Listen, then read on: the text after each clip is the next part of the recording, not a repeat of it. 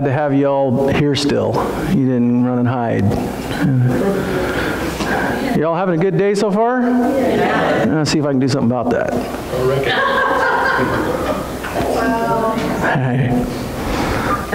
I'm sorry, that's just leftover from Tuesday night. So, we always open with a serenity prayer. There's that line in there that says that I might be reasonably happy in this life and then supremely happy with you forever in the next, right? So I say, is everybody reasonably happy? And, yeah. Right before we start playing, I said, well, let's see if I can do something about that. Make it better.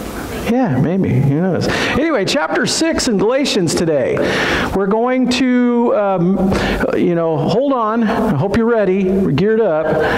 We're going to do all of chapter 6 today. We're going to go through the whole chapter and conclude our study through the book of Galatians today. Then you all have a great treat next week to be announced.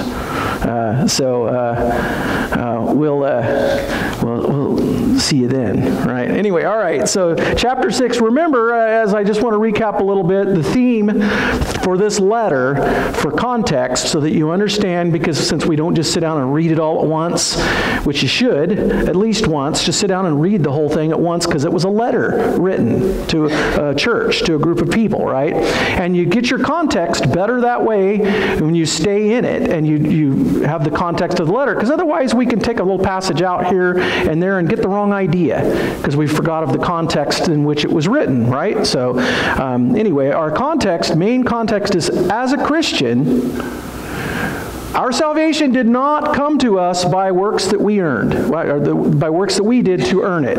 You do not earn your own salvation. You cannot.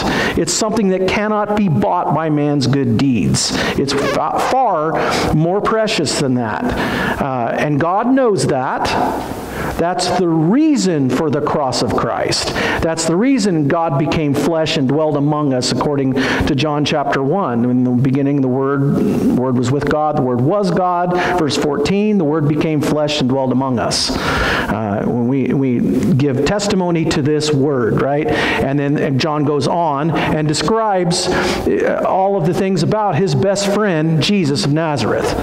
And that's a great book, by the way. If you want to just jump in and read some Bible, the Gospel of John, grab a hold of that one. It's great. Written from the best friend of Jesus that wrote his biography. It's an awesome book. Anyway, we know that that's who he is. He paid our price for us. You cannot buy it. You have to just trust him. He said, I've got you. When he died on the cross, hanging there, and he said, paid in full, he said, I've got you if you'll trust me. And God says, what I require is that faith, that you trust that this works. And if you will, I've got you. That's the hard part. That's why it's not exactly easy, because it's hard for us to believe and trust in him. But once we come to that point, and we say, I do. I trust that Jesus got this. Because I'm not good enough, and I could never be.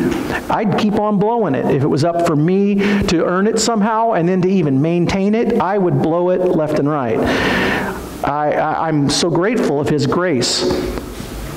The Jews came into Galatia, to the new church, and some of them became believers in Christ. Some of them did not and remained Jewish and went to the synagogue, right? But those Jewish believers in Christ hung on to the law. They just couldn't get in their head, they couldn't get their mind wrapped around that they could be made right with God simply by trusting in Jesus.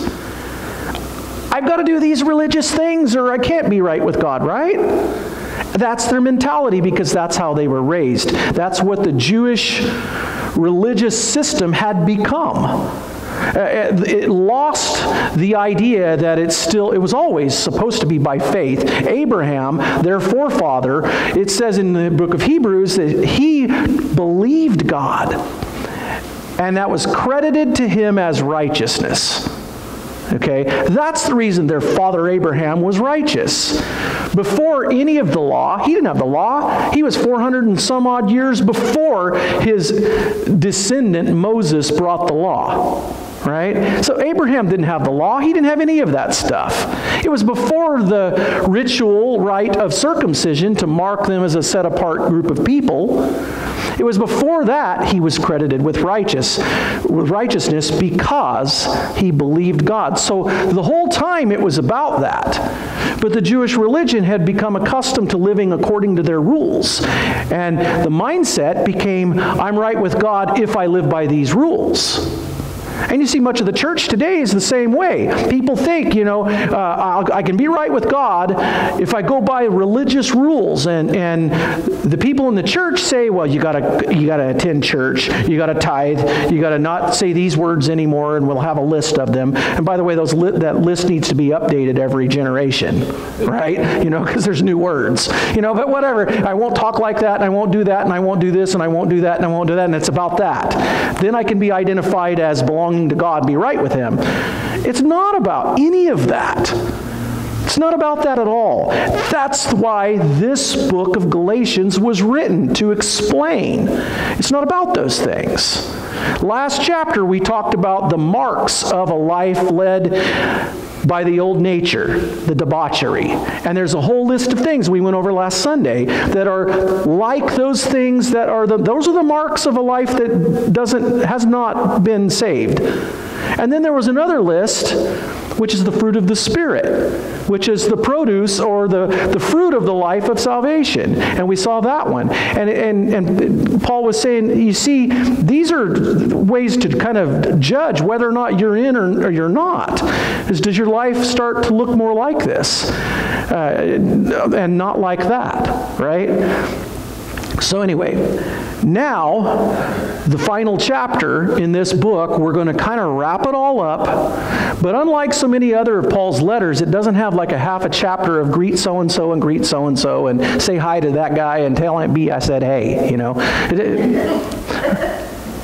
Come on, Andy Griffith people? Anyway, it doesn't have that stuff. Some of Paul's letters have that kind of thing at the end. Greet so-and-so. This one doesn't have that. It's pretty much just good stuff right to the last verse. So we're going to do that today. Are you ready? Here we go. Verses 1 and 2. Brothers, if someone is caught in a sin, you who are spiritual should restore him gently, but watch yourself, or you also may be tempted. Carry each other's burdens, and in this way you will fulfill the law of Christ. Galatians 6:1, that first verse, is a memory verse or a support verse in the Christian 12-step program. The thing, it backs up step 12. This Tuesday night, I kind of shared with them, this past Tuesday night, this section that I'm going to share with you right now. I want you to look at those verses. Check those verses out. Brothers, if someone is caught in a sin. Most of the time, if you grew up in church like I did, and you just kind of been around church your whole life, you've heard this verse before. You probably had it as a memory verse as a kid or something like that. And you probably always thought that this caught meant somebody caught you. Right? I mean, there's two ways you can take this. If someone is caught in a sin like the woman who was caught in the very act of adultery. Really, were they peeping toms? Voyeurs is what they were. They're watching. That's the only way they could catch her in the act of adultery, right? And where's her partner? Where's the dude? Where's he in all that? No, it was their buddy. They let him go. They drug her out there, threw her in the dirt in front of Jesus, says, hey, Jesus. And these were the Pharisees, right? The religious folk. She was just caught in the very act of adultery. What do we do with her? The law says to stone her to death. What do you say? And Jesus, shining as bright as ever, said, you know what, you're going to learn something today, guys. And he stooped down and started drawing in the dirt. And he says, yeah, the law says that. And let you among you who is without sin throw the first stone. As he's drawing in the dirt. Scripture doesn't say what he drew in the dirt.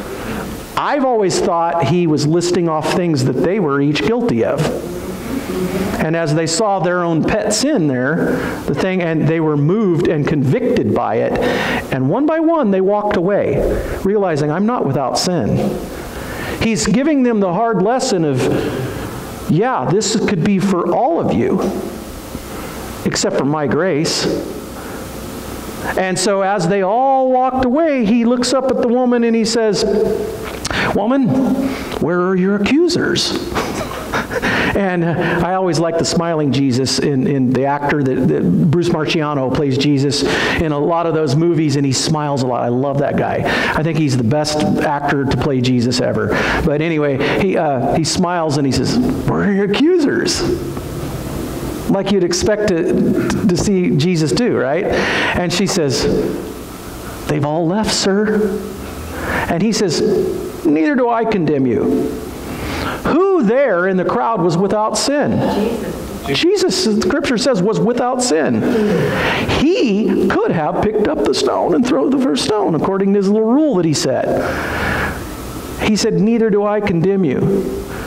Now, he didn't say, it's okay, keep doing what you're doing. He said, go and sin no more. But I don't condemn you. You see, that's the picture of Jesus the church needs to see more of. That's the picture of Jesus the world needs to see the church modeling more of.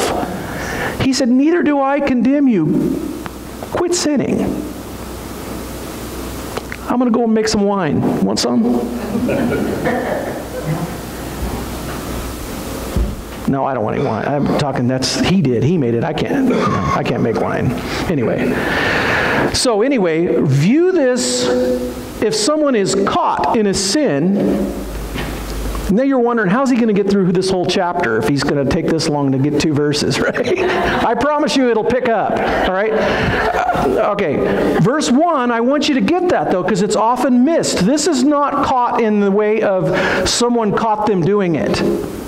This is caught in the way a fish gets caught in a net, or an insect gets caught in the spider's web.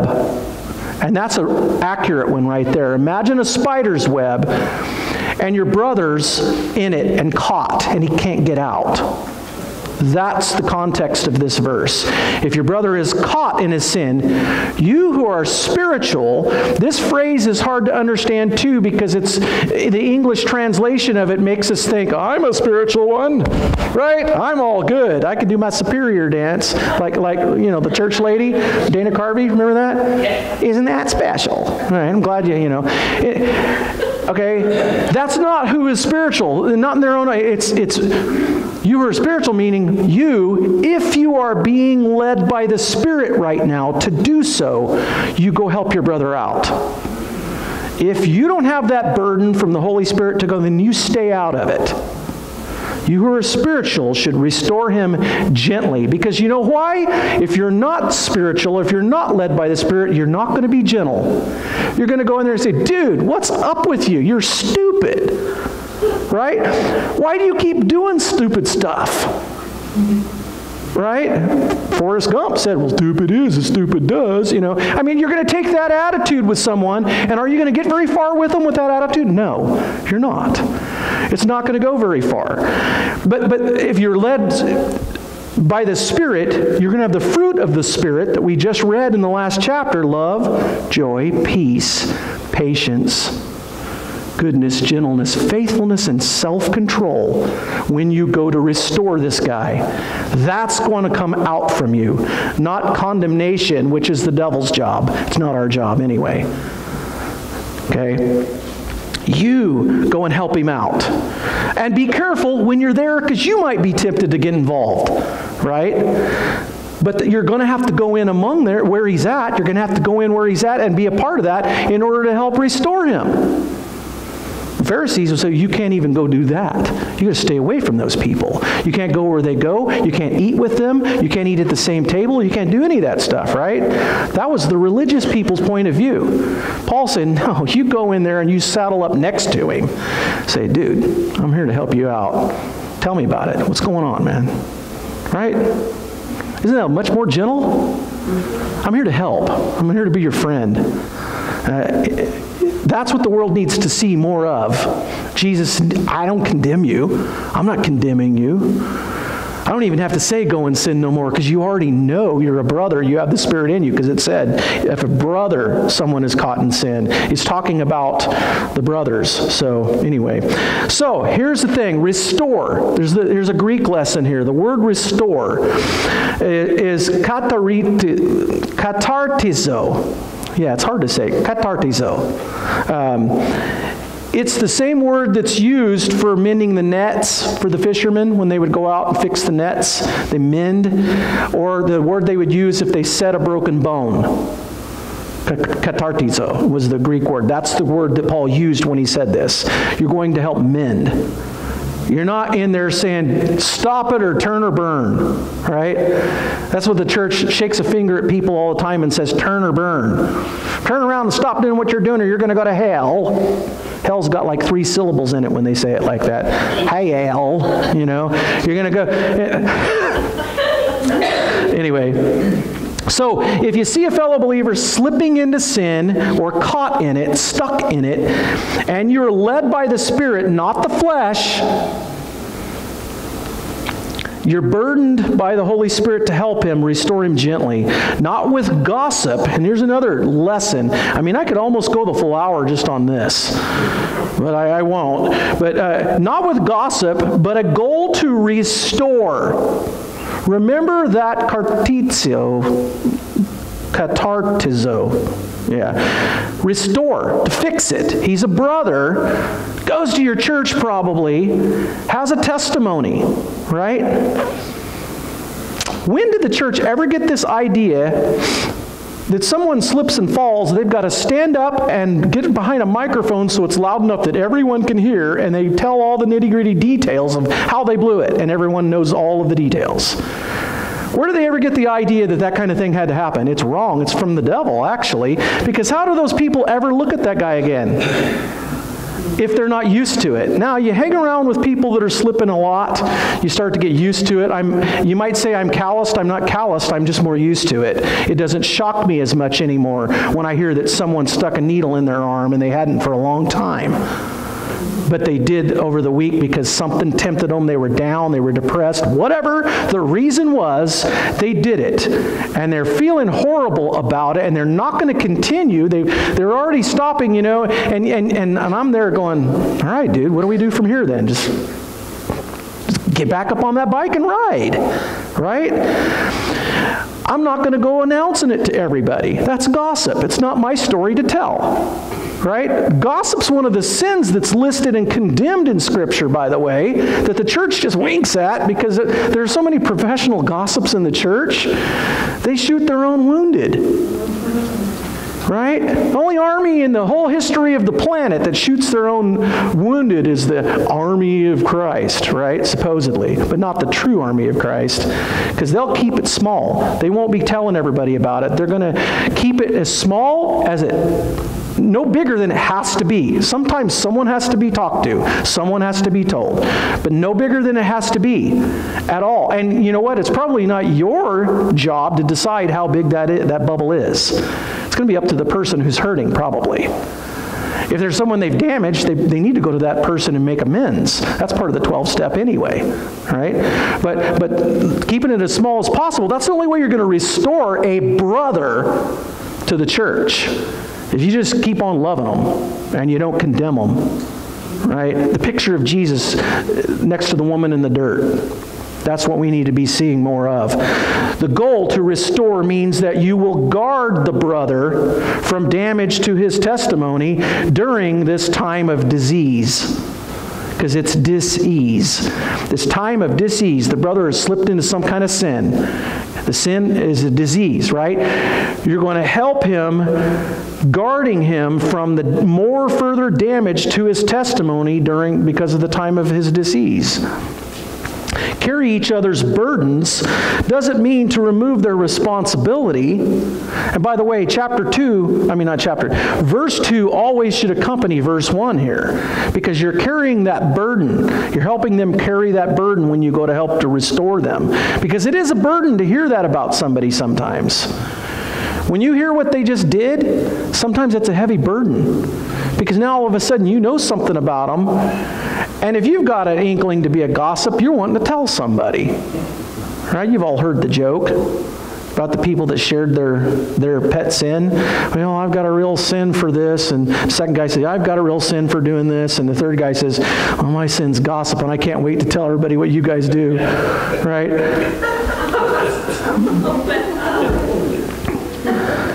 Unfortunately, that person should not be the one that goes to help restore somebody because they can't keep it to themselves. They're not trustworthy. They love telling someone else's story.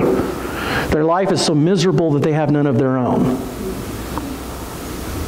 All right, keep it to yourself. Carry each other's burdens. It doesn't mean that you're going to take away their responsibility, but you're going to help them get under it. You're going to help them live up to their responsibility is what you're going to do. Help them get there. Help them go through that. We will have burdens that will require the help of others. Right?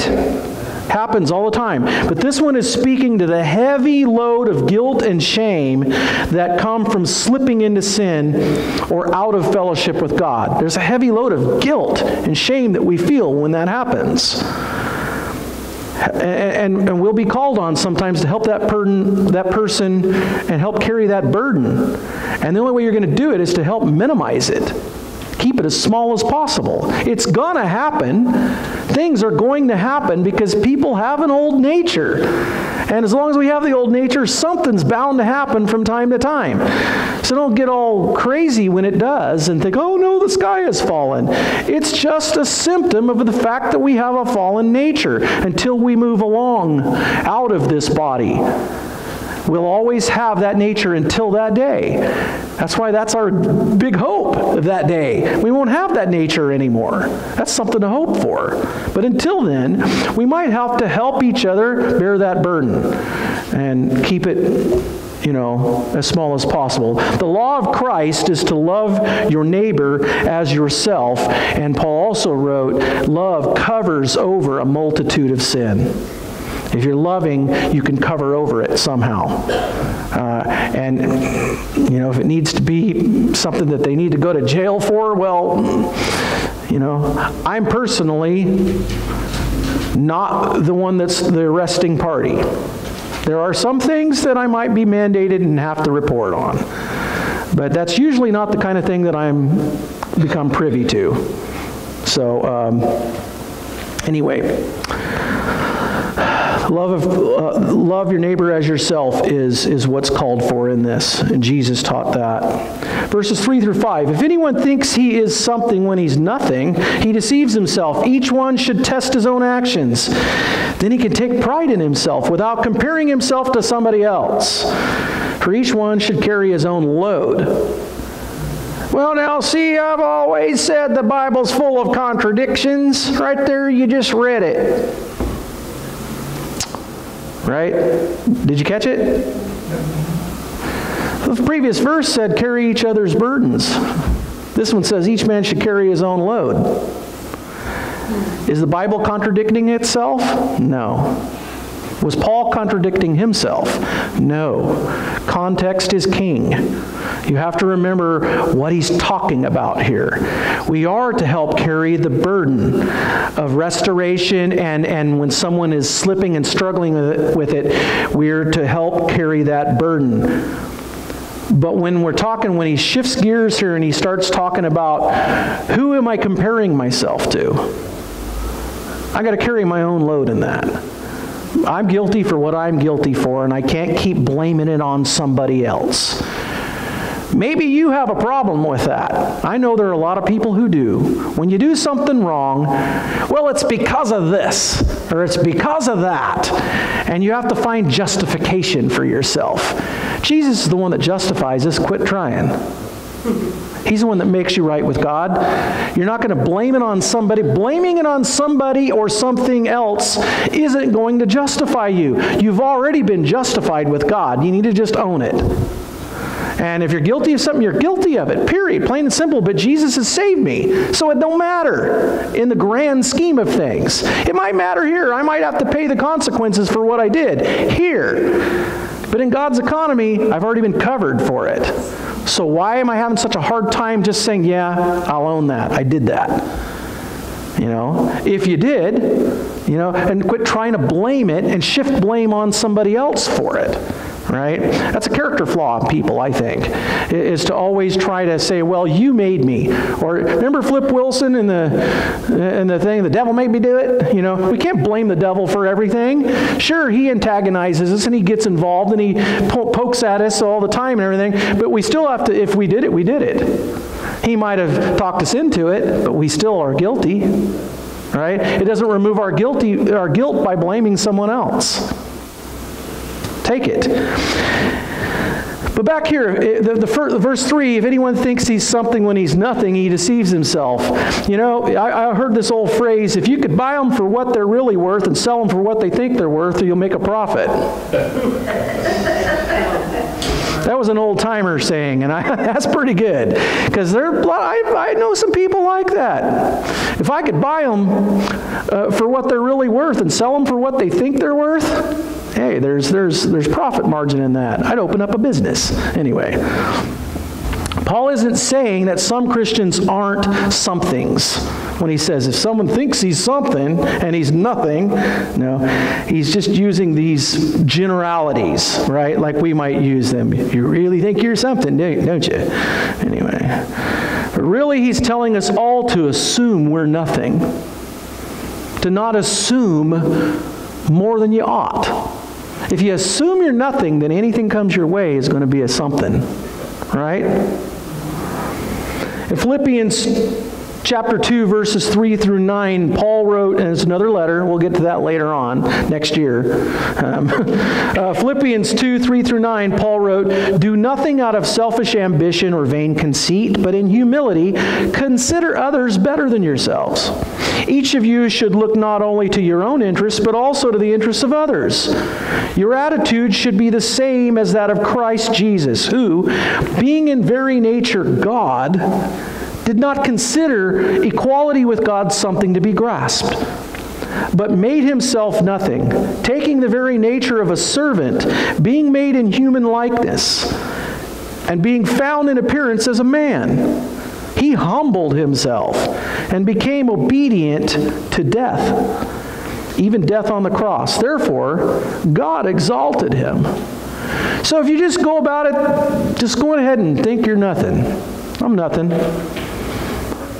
I know I'm something in God's eyes. I know I'm worthy of something because He wanted me and He loves me. And that gives me value.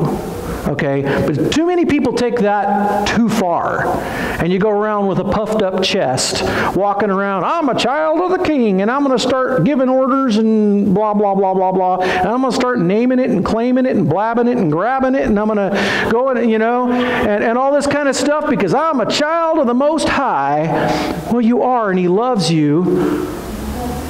But the humble nature of Christ never acted like that. He considered Himself lowly enough to wash His disciples' feet, as we talked about in Sunday school, even Judas's. Right? He even washed his feet. Placed Himself in a position to be lifted up by someone other than Himself. That's the lesson from Paul here. Let God do it. Let God lift you up and elevate you. It'll mean something then. So, if we would stop lifting ourselves up so much, maybe the Lord would lift us up after we've marinated in humility for a little while. You ever marinated in humility? Yeah. Sometimes we need to marinate it in a little further. Verse 6. Anyone who receives instruction in the Word must share all good things with his instructor. Okay, I'm not going to spend too much time on this because pastors don't like to talk about their support in congregation because it makes them feel talking about, I'm worth this and you guys don't think so, whatever, you start talking like that. But really, this is his plug for pastoral support, okay? The idea here is that pastors should be supported by those benefiting from their teaching in order to be able to devote the time needed without having to work outside the church. It's sad when a pastor has to work outside the church to make the rest of the ends meet. That's a sad thing. thing. And he obviously will not be able to have as much time devoted as he could otherwise. But, sometimes that's all there is. And if you are in ministry, you understand you're going to keep on doing it anyway, even if you're not getting paid, because you're called to do it. And, but the right thing is for the church to do the right thing. And that's Paul's plug here. Supports the financial support of pastors, but also tells us where our primary giving is to go. Because some people say, well, I give to this outfit, and I give to that outfit, and I give to this, and then if there's something left, I'll give it to the church. The primary place the giving is to be your local church, where you're being fed, where you're learning in the Word. That's where it's supposed to go. If you want to give to other ministries, also on top of that, be sure to support your church first, and then go by all means. Then it can be called an offering, because you don't do offering until after you've tithed. All right, that's the real definition. It's not an offering until you've met the tithe quota. That's tithing, and most of us never make it quite all the way to the tithe. And yet we'll call everything we give an offering, and it's just, okay, it's vernacular, but it's not correct. The offering is that which is above and beyond what is required. It's just of a willing heart, okay? All right, verses 7 and 8. Do not be deceived. God cannot be mocked. A man reaps what he sows. The one who sows to please his sinful nature, from that nature will reap destruction. The one who sows to please the Spirit, from the Spirit will reap eternal life. He's reminding his readers again of the law of sowing and reaping. He's talked about that before. The reminder comes from right on the tails of the exhortation to support the pastors. And so that is your closest context verse right there. The idea behind his wording is that withholding support for your pastor is sowing to the flesh. Selfishness. But sharing with those in the ministry of the Word is sowing to the Spirit. And that's why he puts that verse right on the other. It's like an explanation of what he just said in verse 6. So 7 and 8 are backing up 6 is what's happening there. Now, let's go on to... I have one last little comment there. This is not to say that if you fail to support your pastor, you won't go to heaven, but it should. Kidding. I have a LOL written on the other. And sure enough, I got some LOLs out of you. Anyway. All right, verses 9 and 10. Let us not become weary in doing good, for at the proper time we will reap a harvest if we do not give up. Therefore, as we have opportunity, let us do good to all people, especially to those who belong to the family of believers. See, we don't always see the fruit of our labor. That's okay. Sometimes it seems like we've wasted our efforts. Believe me, I was in youth ministry for 17 years. And a lot of times, it feels like you've wasted your efforts. Especially when as soon as they get old enough to have wheels, they're gone and you never see them again. I've wasted my efforts. But not really. You might be met in a grocery store many years later by one of them who'll say, hey, remember me? I just wanted to let you know that you made a big difference in my life, and the things that you taught me, they really did help. And I still remember some of the things you taught me. And they'll quote something you said, and you don't even remember it. I said that? Well, that sounds pretty cool. Years later, and it's like a reminder of, okay, I thought my efforts were completely in vain, but I guess not. There was something that came out of that. You might, and then again, you may never hear that from anybody. But I'm standing here as one who did hear it a few times. I have heard it every now and then. I hear that. And so those 17 years with the kids, with the teenagers, that might have seemed at the time like, I don't know, I'm spinning my wheels with these guys. They don't care, Yeah, some of them did. Even though they acted on the surface like they didn't, you don't know what's going on down beneath. Same goes in everything else we do in life. Don't get tired of doing the good that you ought to do, because you don't know. In the proper time, you'll receive a harvest. If God decides you need a little harvest in this life, to keep your faith boosted, then he'll maybe give you some of it, a little here and there.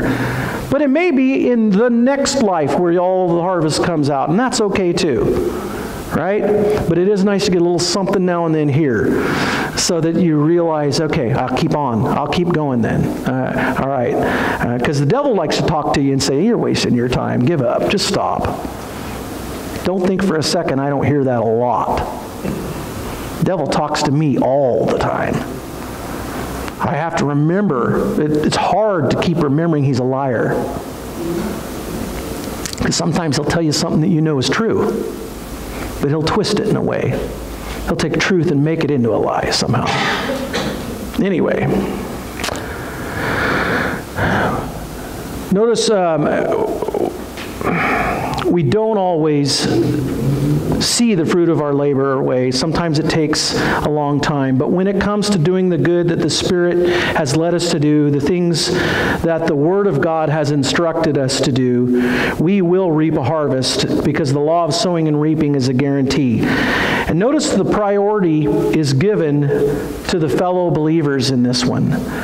We do need to remember that. We're to do good everywhere as often as we can to everyone. Because you know why? Even if that person's not a believer, we always ought to put the word yet on the end of that statement. They may not be a believer yet. You just keep on loving them into the kingdom, right? Just be kind, be brotherly to all people. You never know who might be sitting in the pews with you later on in church. And when you first met them, you had no idea that would ever happen. You know, but hey, then there they are. You just don't know. So you just keep on in your labor. Light labor. It's not hard labor necessarily all the time. By the way, following the Spirit is, once you're in it, the work is never really that hard. Sometimes it's enjoyable. Sometimes you can be enjoying it while you're doing it. Remember that too. So anyway, we are to do good to everyone, but when it comes to one or the other, the believer is to get first service, because they are our family now. So they'll get first service, but we just don't stop with them. We keep on with everyone else as well.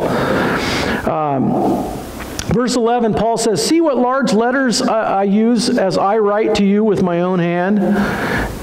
Remember back in the beginning, he says, I was given a thorn in my flesh. You know, anyway, he talks about he has a thorn in his flesh, and we always wonder about, but because of so many other hints, we know it was probably his eyesight. And here we are, verse 11, something to do with his eyesight was off.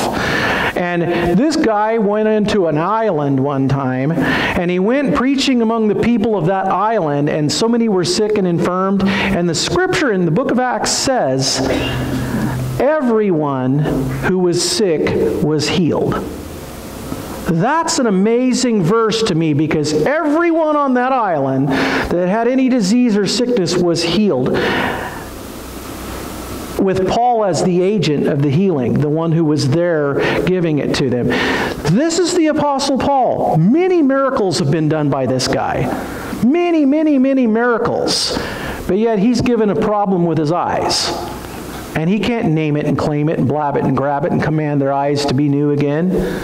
You know, he couldn't do that. He pleaded with the Lord many times, take this sight from this problem away from me, and the Lord said, my grace is sufficient for you. That's in 2 Corinthians. He tells about that one. The Lord told him, my grace is enough for you. You just keep on going. Also in chapter 4, verses 15, he says, I know that you would have torn out your own eyes for me. You cared. And he makes that statement to the Galatian people, that they did have some care there. So he's writing with big letters with it, because he's saying that he's writing this with his own hand. Usually he had a scribe writing for him. But at this point, for whatever reason, he wrote some of it with his own hand. Look at what, anyway. All right, so on to verse 12 and 13. Those who want to make a good impression outwardly are trying to compel you to be circumcised. The only reason they do this is to avoid being persecuted for the cross of Christ. Not even those who are circumcised obey the law. Yet they want you to be circumcised, that they may boast about your flesh. They don't even keep the law themselves. Back to the beginning, when I said it's the Judaizers, the Jewish background Christians that have come into the church and said, but we all got to act like Jews too. So that means you guys all ought to become Jews, get circumcised. And remember, a lot of the Greek people, that was not something that was practiced when they were youth. This would be a grown man having to get circumcised. And now that won't be a very big line. If there's a line to stand in line to sign up to do that, grown men aren't going to get in that line. Let me tell you. And these people were saying, but you have to. If you want Christ, you're not going to be accepted unless you're... See, that's just more garbage thrown on them. And he's saying, look, don't listen to them. They're saying that that's keeping the law, because the law required that of them, but they don't even keep the law. They might be circumcised, but they break the law all the time. So don't listen to it. It's not about the law. You're free, right? If you understand what's going on here, then the legalism has fleshly motives. Paul is saying these guys, the only reason they want that to be happening is so that their fellow Jews who might be going to synagogue across the street or whatever, they're still in the same town, and they would still want to be friends with them.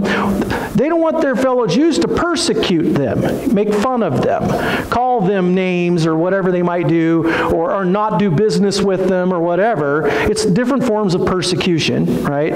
But they want to avoid the persecution themselves, so if who they're hanging out with and going to church with are all starting to get circumcised, then they're avoiding this persecution from the fellow Jews. See, that's the only reason they want to do it.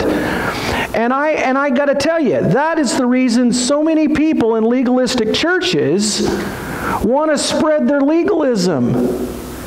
And the only reason they even stand up to the legalism themselves is so they won't be persecuted or looked down upon by the ones who are doing it. For some people, it comes very easy to look all proper and to dress up right and to have the right diet and all these kinds of things and be that proper Christian kind of person. It comes very easy to them. They never do anything wrong. You ever had a sibling like that or something? Never does anything wrong. Why can't you be more like Jesus? I'm sure James and the other brothers heard that a lot. Why can't you be more like your older brother Jesus? Well, he's God, but I'm not going to be, I'll try to be like him, but I'm not him. But I mean, there are some people in the church that keeping all these rules, it comes easy for them. They have no problem doing that. But if they're the church lady, right? If they're looking at everybody else saying, oh, what gives us these ideas? Maybe it's Satan? I can do my superior dance because I don't do all that, right? And I want to, if you want to join in with the superior dance and to get in on it with them, you don't want to be persecuted or have them look down their nose on it, so you're going to get in with it too. That's the reason many people join in to the legalistic lifestyle that the church so gladly jumps into so much of the time. It's because they don't want the persecution from the ones who are like that.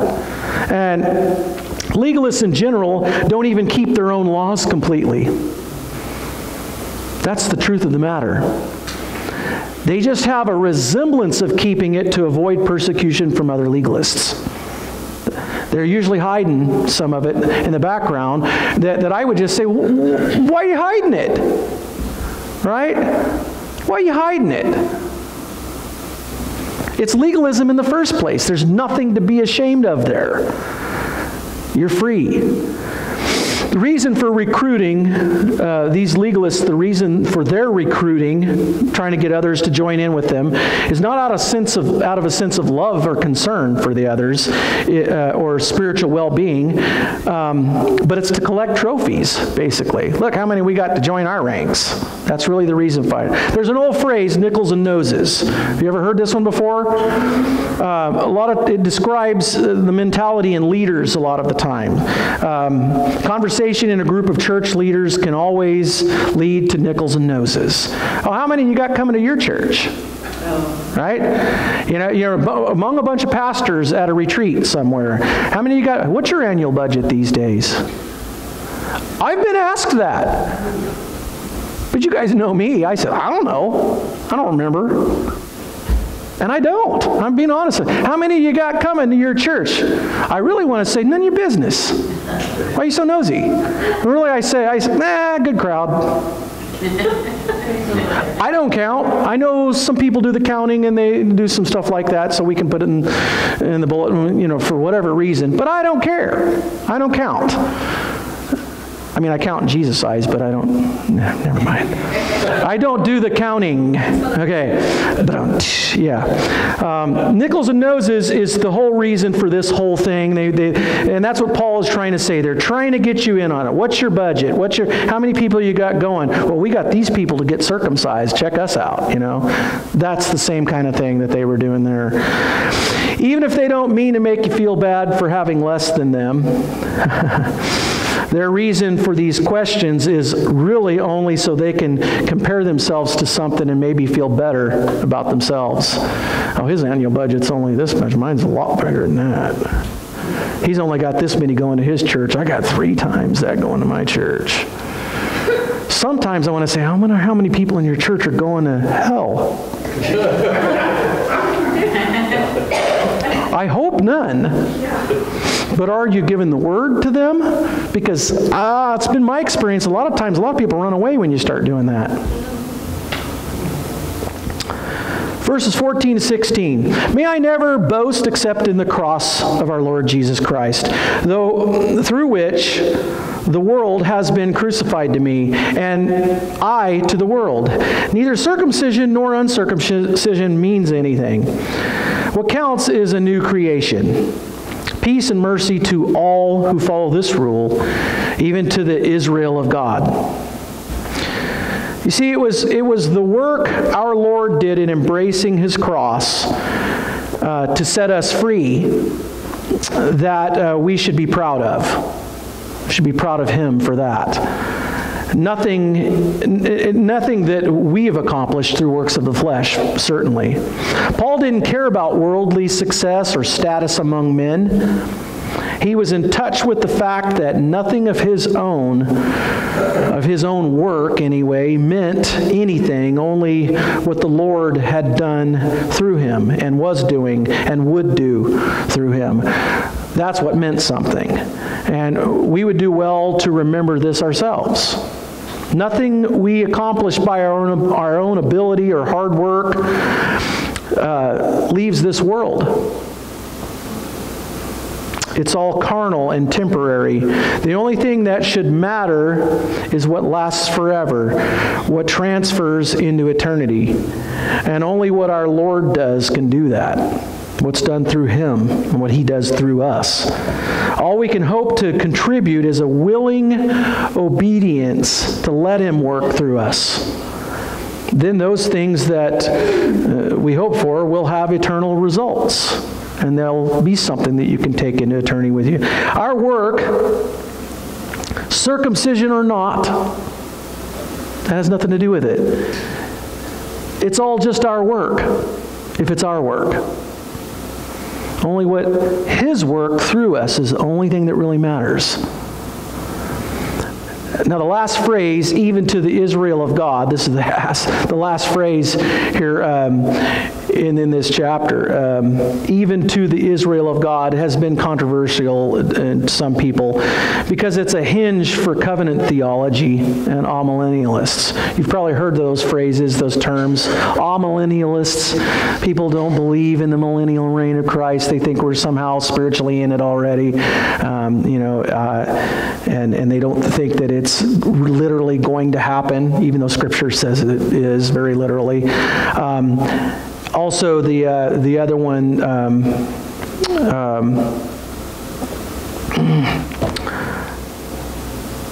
covenant theology. That's the other one. Follows this misinterpretation of even to the Israel of God. For them, they have a view. Have you heard of the replacement theology?